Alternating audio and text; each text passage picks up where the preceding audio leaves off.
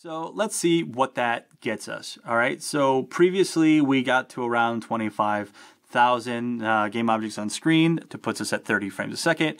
And so now I'm going to run this. This is my entity component system. I'm going to start at 26,000 and I can see I'm already doing pretty well, up around 100 frames a second. So let's just add some more. Let's see where we end up. All right, so I'm at 76,000, 86,000.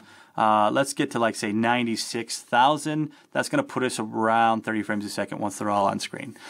So 96,000 as opposed to our previous 26,000. You'll notice we're not dealing with any game objects. Now, I mean, I can see these in the scene. They're all there. They're all 3D ships. There's just a lot of them, right? 96,000 of them all moving around here. But there we go. So 96,000 ships on screen. Maybe we can go a little bit higher to get us to 30 frames a second. But you can see massive performance boost using the entity component system.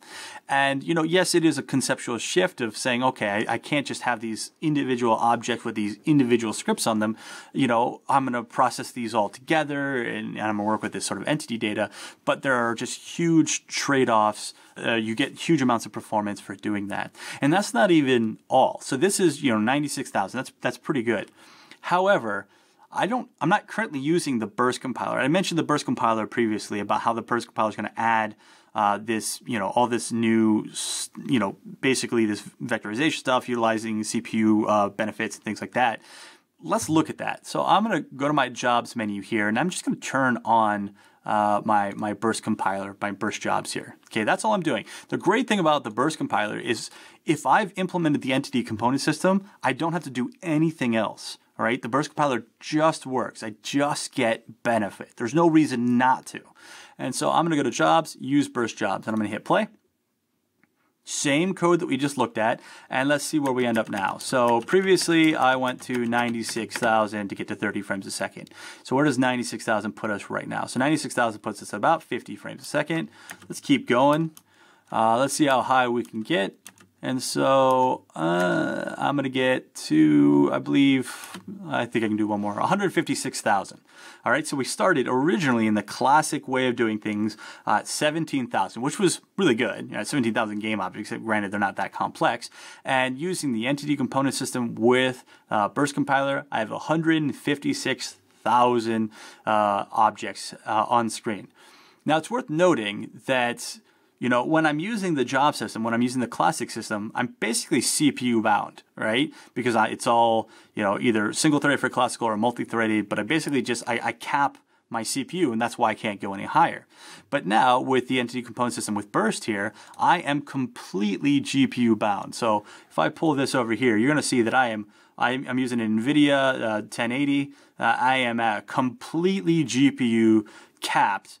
And my processor, which is an i7, is sitting at a cool 30 to 32%, right? So that means that if I were to get say a better graphics card, I could continue to just boost this to insane levels. All right, when we delivered this on stage at GDC using the machine that had, I think, a next tier card there, I think it was a TI or whatever, we got like 350,000, something completely ridiculous. So yes, massive performance boost here. Now you might be thinking to yourself, okay, so it's a simple example, I get that, but why would I ever need this? All right, this style of game, this sort of bullet hell style, 2D shooter style game, I would never even need 17,000 enemies. Why would I ever need 156,000 enemies on screen? And the answer is you really wouldn't. However, this performance, this code allows us to do a lot more. So one, we could just have performance.